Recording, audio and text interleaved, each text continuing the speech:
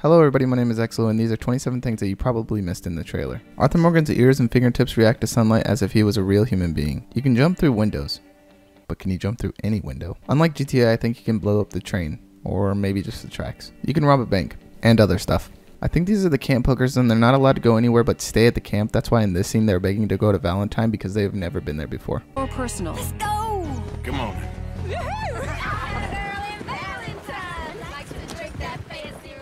You can jump onto trains. You can actually hold up a stagecoach, aim your gun at them, shoot in the air, and they will stop instead of fleeing the scene and driving away fast as fuck like they did in the first game. When I said that you could rob other things, this is what I meant. So the reason why I think that you can climb through any window is because in this scene where Arthur Morgan is robbing a guy, he obviously didn't kick the door down because the guy would wake up, so the only thing I can think of is a stealthy approach through the window. If you travel too far into the bandit territory, you can get beat up, mugged, robbed, and maybe even killed. Surprisingly, unlike GTA, there's a lot of gore in the game. You can even blow off people's limbs with shotguns, and this also looks like it was shot in Mexico because all these guys are wearing sombreros. The stealth and takedown animations are going to be fucking gruesome. Whatever is thrown at him.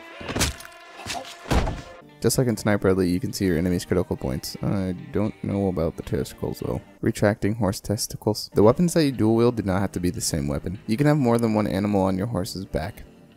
But the real question is, can you put a Sasquatch on your horse's back? There are actual restaurants with actual menus that you actually have to order off of to sustain the correct amount of stamina.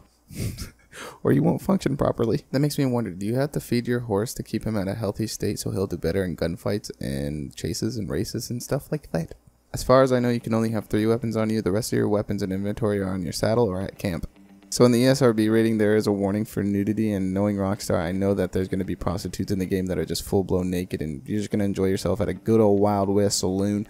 But then again, that brings in Arthur Morgan. They said that Arthur Morgan is a real-life character in a real-life world. He's just going to react to everything realistically, so if he's real, he's going to have some real life testicles and real life butt cheeks in this bathing mechanic, and I'm not looking forward to that at all.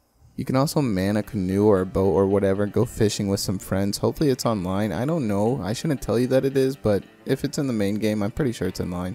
And inline, did that make sense? It did, shut up. So like any other game, there's going to be a lot of treasure hunts, Easter eggs, and all sorts of stuff like that, but I think this one's pretty cool because it's hidden in a wall behind a bookshelf, and you're going to have to look hard for a lot of stuff. Just like in Red Dead Redemption 1, there are still stranger missions. In this scene, Arthur Morgan walks up to 2 prisoners that are fighting, and then a mission just randomly starts, and who knows what it's about. Unlike other video games where the main character is a criminal, Arthur Morgan isn't just some untouchable brute of a man just walking around taking names and kicking ass. Well, he kind of does do that, but he also gets his ass handed to him and has to pay for the things that he does to people. So there's 2 things in this scene right here. You can actually see an exit wound after this guy gets shot in the face in a duel with Arthur Morgan, and there's also to the left a help wanted sign, and it says ask inside. So I think that you can actually do like a legal job instead of just being an outlaw 24/7. So you can see Arthur and Uncle walking away from a cattle farm, and they obviously just sold something, and they were seen in a previous clip with the girls who were begging them to go to Valentine. So either they sold the hookers or they sold some cattle and the girls just tagged along because they were passing through Valentine. Who really knows? So earlier on in the video I said that Arthur Morgan could break into somebody's house stealthily by opening up a window, but in this screenshot you see in a first person view that he is kicking down a door, so maybe that's an option as well. So last but not least, if you notice this right off the bat, you're a fucking OG.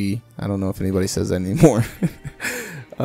You're a true fan, man. This is like the exact pose, the exact angle, the exact gun, everything from the case of Red Dead Redemption. So I feel like them ending it off with something like this, well, the trailer, ending off the trailer with something like this, that this is going to be the last trailer that we're going to see, and when the game actually comes out, before the online beta, we're going to start to get the online trailers and everything like that. But I thought this was like one of the coolest things that they ended it just in that angle, the Marston angle. Boy, that's what we gonna call it. But if you guys enjoyed this video, make sure to leave a like, and if you want to see another video like this for any other game or any other trailer, let me know. This was kind of cool, something different. But yeah, see you later.